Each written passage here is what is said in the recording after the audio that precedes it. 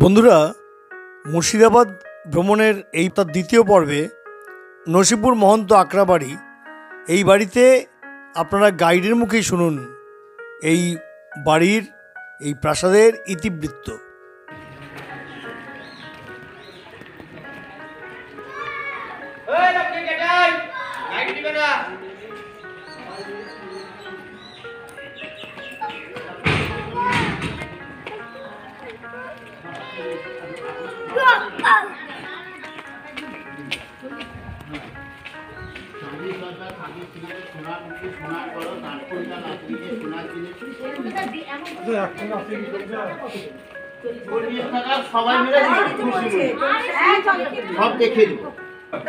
বলো বলো বলো। বাংলার তারিখ 1168 বঙ্গাব্দে লক্ষণ শাহ মির্জাফর যখন জমিদান করেন, লক্ষণ শাহ মঞ্জের তিরুপার কাশী গেলেন তীর্থ করতে। কাশী থেকে কোষ্ঠীপাথর শিবলিঙ্গে পূজা অর্চনা করতেন সাঁপড়ে তামার। তাহলে আপনার কাশী বিশ্বনাথ মন্দির দর্শন হলো। আগেকার দিনে ডাঙ্কা বাজিয়ে যুদ্ধ, শঙ্খ বাজিয়ে যুদ্ধ হতো।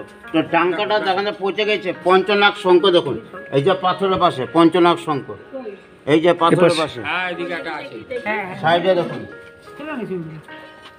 নাদ হচ্ছে সাউন্ড, পঞ্চনাদ।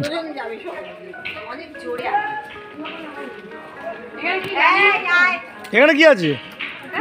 আসেন একটা দেখুন, বলো এটা কি? এটা কি বলছি? আচ্ছা বলবো, এই বাসন আপনি দিল্লি কলকাতা দেখতে পাবেন না। যদি কোনদিন রাজস্থান যান তাহলে মন্দির মুছে যে মার্কেটে এই বাসন বিক্রি হয়, দিল্লি কলকাতা মার্কেটে বিক্রি হয় না। এই বাসন লক্ষণ দাস মাহাতো হাতির পিঠে উঠে পিঠে গরিব মানুষকে রান্না করে খাওয়াতেন। বড় হাঁড়ি গানে চাউল রান্না হতো, কড়ে গানে সবজি রান্না হতো। 400 বছর আগে রান্না করে দেওয়া হতো। এখন যেটা ঝুলুনেরটা ময় সেটা ভিতরে রাখা আছে। তামা পিতল লোহা, তামা পিতল লোহা। তখনকার দিনে ব্যাংক পোস্ট অফিস ছিল না, খোঁজতে বেগম সিরাজের মাসিক কেজাইটা সোনা রাখতেন। এই জাঁতাগুলো আগে আপনাদের বাড়িতে ছিল কাঠের জানলা দিয়ে গম পিছাই হতো। 400 বছর ইংরেজরা মেরে নীলের চাষ করতো। হিন্দুস্তান পাকিস্তান ভাগ হয়নি। বাংলাদেশের রংপুর থেকে নৌকোই করে চাল গম আসতো। নৌকোটা আপনাকে দেখুন যা পচে গেছে। নৌকো আটকাবার জিনিসটা দেখেন, লঙ্গর, এই যে লঙ্গরটা, লঙ্গরটা। এই যে লাইটগুলো দেখছেন, তখনকার দিনে বিয়ে শাদী অনুষ্ঠানে ব্যবহার হতো। একটা লাইটও খারাপ হয়নি, জরুরি উৎসবে সাজানো হয়। নবাবকে কি করে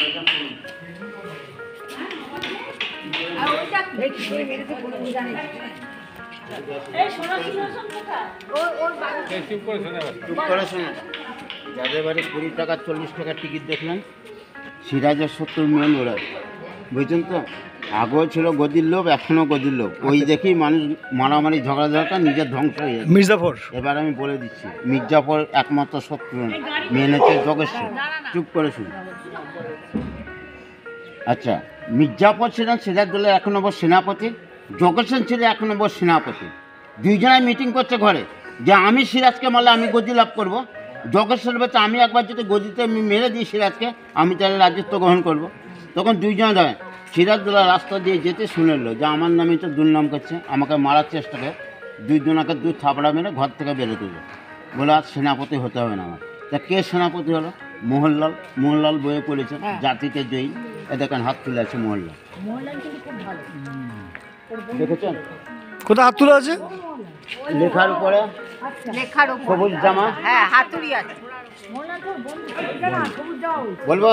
হ্যাঁ বলো বলো। চুপ করে শুনে, চুপ করে শুনে। আচ্ছা, লেখার উপরে ঘোড়াই করে সিরাজদৌল্লা। আচ্ছা, এবার শুনে, যেদিকে সবুজ জামাটা নবাবের সৈনিক, লালটা ইংরেজ সৈনিক, যুদ্ধ হয়েছিল 1757 23শে জুন অমাবস্যা রাত্রি বৃহস্পতিবার নবাবের সঙ্গে ইংরেজের পলাশির মাঠে নদিয়া ডিস্ট্রিক্টে যুদ্ধ। কে যুদ্ধ লাগিয়েছিলেন? ঘসিটি বেগম সিরাজের মাসি যুদ্ধ লাগিয়ে রাত্রিতে বাংলাদেশ পালিয়ে যান। সিরাজদৌল্লা বলেন, আল্লাহর আশীর্বাদে আমার এত কপাল খারাপ, আল্লাহ সেদিনকার ঝড় বৃষ্টির তুফানে আমার ভারত ভিজিয়ে দেন। সেই সুযোগই ইংরেজরা যোগেশ, মির্জাফর, দেবীশীল, লক্ষ্মীভূষণ যুগার, রাজা রাজবল্লভ সবারই বাড়ি দেখেন, সবাই মিলে গদির লোভে সিরাজকে মারার জন্য তরবাল দিয়ে তাড়া করছেন। সিরাজদৌল্লা ঘোরালি যেতে যেতে জঙ্গলে খাদে গিয়ে মুখ থুবড়িয়ে পড়ে যায়। সিরাজদৌল্লা জানতে পারতেন নাগরাজ জুতো জঙ্গলের মধ্যে এক পাট পড়ে যায়। ওই নাগরাজ জুতো দেখে বাচ্চা ফকির সিরাজকে রাজারামপুরে ঘাট থেকে ধরে এনে মারতে মারতে এনে মির্জাফরের হাতে তুলে দেন। মির্জাফর নবাবকে সোনার কারাগারে বন্দি করে রাত্রিরে বাংলাদেশ পালিয়ে যান। জুলাই মাসের 2 তারিখে মির্জাফরের ছেলে মিরন কারাগার ভেঙে সিরাজদৌল্লাকে বের করে তার সিপাহীদার মোহাম্মদী বেগকে দিয়ে নবাবকে তরবাল দিয়ে আধমরা করে মেরে ঘোড়ার পায়ে বেঁধে গোটা মুর্শিদাবাদে ঘোরানো হয়। যা হৃৎপিণ্ড মাংস যেটুকুই ছিল গঙ্গার পাড়ে খোসবাগে নবাবচা ঘোষিত নৌকা হয়। 1002 টাকা নৌকোই করে যাবেন। ঘরের মাঝখানে 2.5 গড়, বর্তমানে কারোর টিকিট দাম না, গোল করে দিয়ে এখন কবর হতো। নবাবচার রক্ত যখন চারিদিকেই ছিটিয়ে পড়ে, মুর্শিদাবাদের দ্বিতীয় নাম লালবাগ, গাড়িবা লালবাগ বলছে না। নবাবশাহ মা আলিমা বেগম বলেন, আমার ছেলেকে যারা বিনা অন্যায় হত্যা করলো আল্লাহর আশীর্বাদে তারা বজ্রঘাতে মারা যান। মির্জাফরের ছেলে মিরন 3 মাস পর বাজ পড়ে মারা যান বিহারে, বুঝছেন তো। আর মির্জাফর কুষ্ঠরোগে মারা যান। মোহাম্মদী বেগ কালা জ্বরে ব্যারামে মারা যান। তাহলে নবাব সিরাজের মায়ের অভিশাপ লাগলো। এটাই হচ্ছে মুর্শিদাবাদের প্রথম ইতিহাস, নবাব সিরাজদৌল্লার জীবন কাহিনী। ভালো লাগলো? আসুন।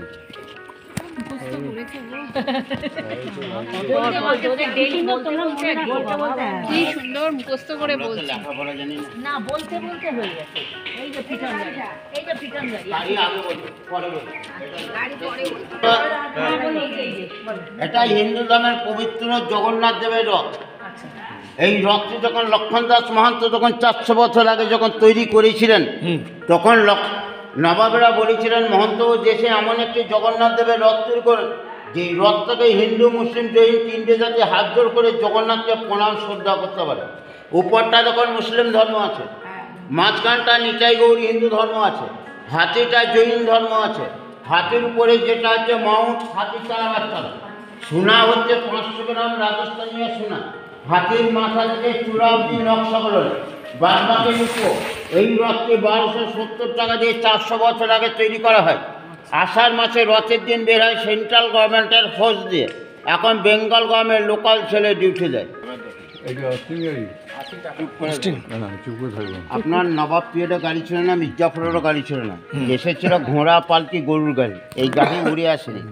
18 থেকে 1947 সালে ইস্ট ইন্ডিয়া কোম্পানি ভারতবর্ষের মধ্যে প্রথম এসেছিলেন। হাসান আলী নবাব মির্জাফরের বংশধর একটা পা ছিল না। তাহার দুঃখ কষ্ট থেকে ইংরেজরা হাসান আলী নবাবকে গাড়িটা গিফট করে যান। হাসান আলী নবাব মারা গেলে তাদের শরীরের কেউ ছিল না। এখানকার মহন্ত ভবন সেকেন্ড হ্যান্ড গাড়ি চাঁদির 8 টাকায় বিক্রি হয়, এখনকার লোক বলে 80 টাকা। গাড়িটা কোনো ডিজেল পেট্রোল চলে না, কেরাসিনের মাধ্যমে হ্যান্ডেল মেরে চাওয়া হতো। স্বাধীনতার পরের গাড়ি। গাড়ির বয়স 70 থেকে 80 বছর বয়স হলো, ইংরেজ পালানো 200 বছর হয়ে গেল। বেবি অস্টিন অস্টিন অস্টিন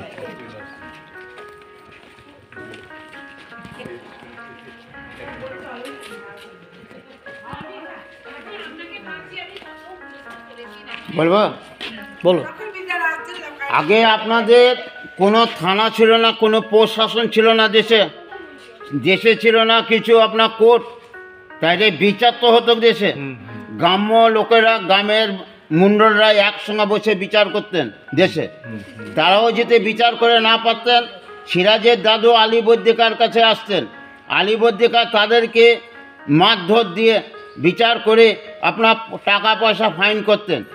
যে পয়সাটা আপনার ইনকাম হতো সেই পয়সাটা মন্দির মসজিদে কাজে লাগানো হতো।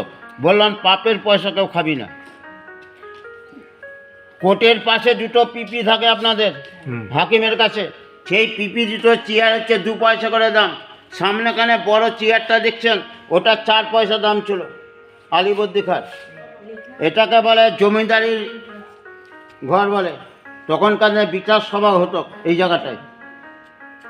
এবার আপনাকে কাশী দর্শন করলাম, এবার পুরী বৃন্দাবন দর্শন করে দিয়েছি। একই জায়গায় তাদের নবাব মির্জাফর মিশিকিয়া জিনিস দেখলেন, এবার আপনি দেখবেন পুরী বৃন্দাবন দর্শন করলেন। তা সব তীর্থ হয়ে যাবে এখানে।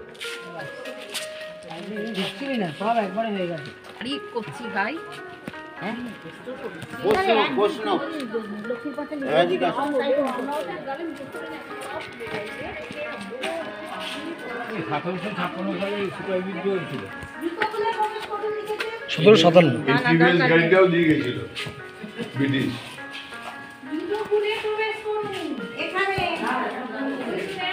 ভেতরে ঢুকতে হবে। ভিতরটা দেখেন, ভালো জায়গা।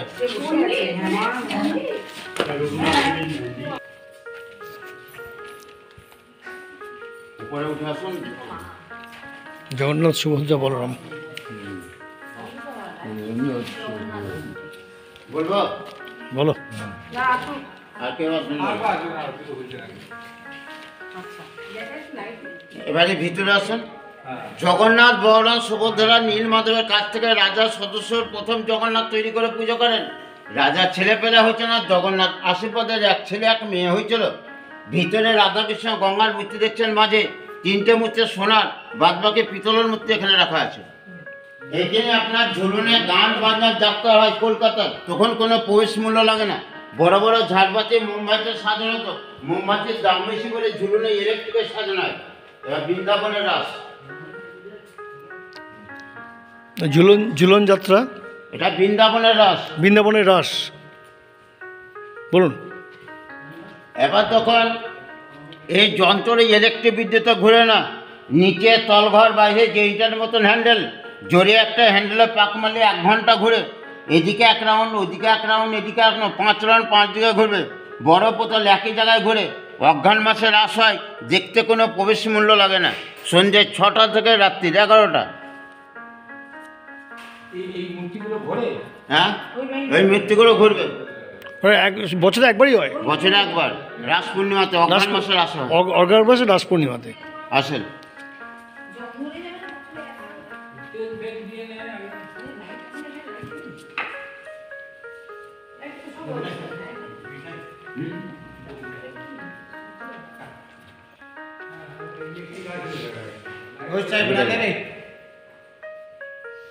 এবার দেখুন, এটা রঘুনাথ দেবের মন্দির।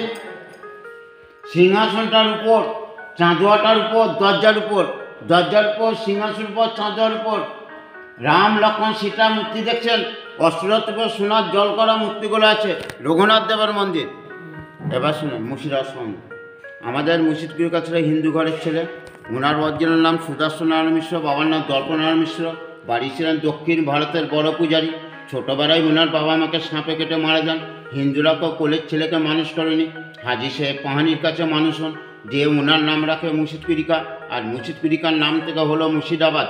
হিন্দু মুসলমান ভাই ভাই কে বলেছিলেন মুর্শিদকুড়িকা, আর মুর্শিদকুড়িকার নাম থেকে হলো মুর্শিদাবাদ।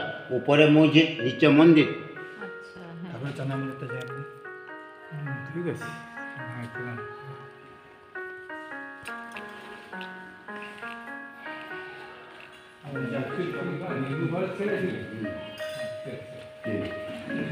হিন্দুর ছেলে,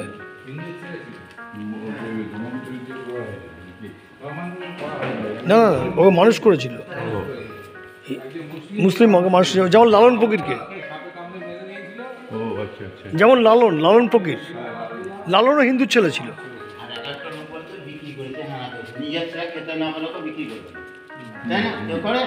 না খেতে পেলে তো করে না, ভিক্ষা করে মানুষ করবে, কিন্তু বিক্রি করবে না। করে আপনাকে লালন পালন করার জন্য দিতে পারে, কিন্তু আপনাকে বিক্রি করবে না। বলবো বলো। আমাদের মালিক হচ্ছে রাঘব দাস আচার্য। আষাঢ় মাসে গুরু পূর্ণিমার দিন রামা সম্পদে একটা বৈষ্ণব দীক্ষা দেওয়া হয়।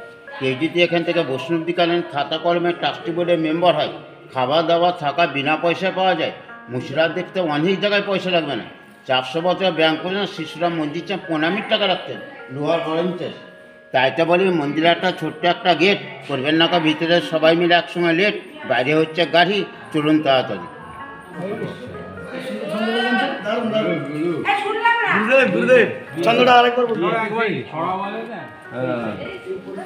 একবারই, দুবার নয়।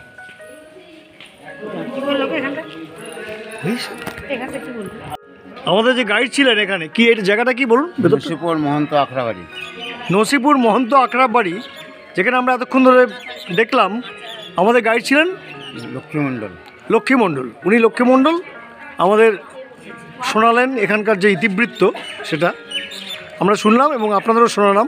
মুর্শিদাবাদ ভ্রমণের 3য় পর্বে আপনারা চলুন।